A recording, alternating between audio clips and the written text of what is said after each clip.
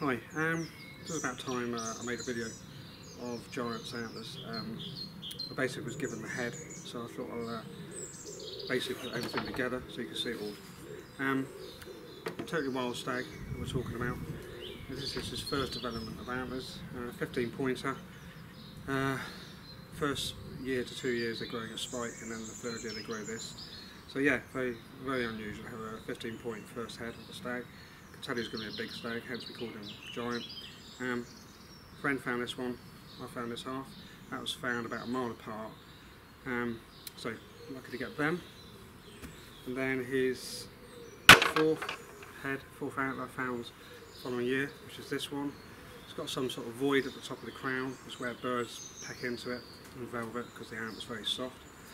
So that's that one. Then his fifth, didn't find any of his antlers off his fifth head, but the friend found his an antler off his sixth head. So there we go. Again, starting to get big now.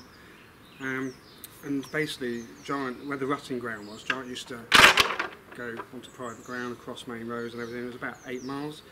So this is his seventh head pair that I found. 10 point antler going from a wild stag. It's pretty unique. So I found that, and then I found the other half. And as I say, this is cast good 8 miles away.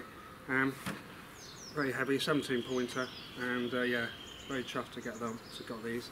And then his following head, his 8th, 9th, 10th didn't find, but I do know people that have got antlers off those heads. And then this is his 11th head, which is a 20 point pair. And this one here is 11 point antler. And this is a 9. Again, they're very heavy, over 4 kilos in weight each antler. So it took me weeks on tracking them this year, just to go every day trying to find him, and then I found him. As you've seen on my film footage, I found him with this antler on that morning, and then found his antler straight away while I went out looking for them. So yeah, found the pair, my favourite pair, some huge antlers. So that's that. And the only reason he survived to a good old age was because of the local gamekeeper who wanted to see him grow to maturity. So this is his 12th head. He's gone back now. So when stags get older, their teeth deteriorate where they can't eat so well. So he's gone back. His other antler, which is again you've seen on my film footage, is just a long thin stick. So this one, yeah, is an immense 10 points on the top, funny brow, and very heavy. My favourite antler I've ever found. Great multi-point top. But yeah, so sadly, the following year he grew a head, which was this, which is pretty unique, because most stags don't make it to old age because they're always getting shot. So for a stag to get to old age and gone back, his antlers go back and smaller and deformed, and as you can see it's just a lump. And this one's really small, another funny brow bear's trace coming out the top, out the side here. So very strange, and privileged to have followed him.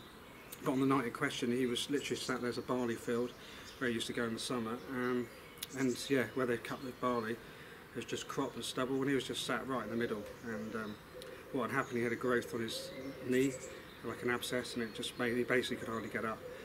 So sadly, he was taken out, but for the right reasons. In the end of the day, he had his day, and he must have been in agony, pain, whatever. So yeah, I'm very privileged to witness the whole thing, and I had a great 13 years of tracking him and following him. But I thought I'd just do a film so you could see, you know, what it was all about basically. But there we go. I'll leave that there.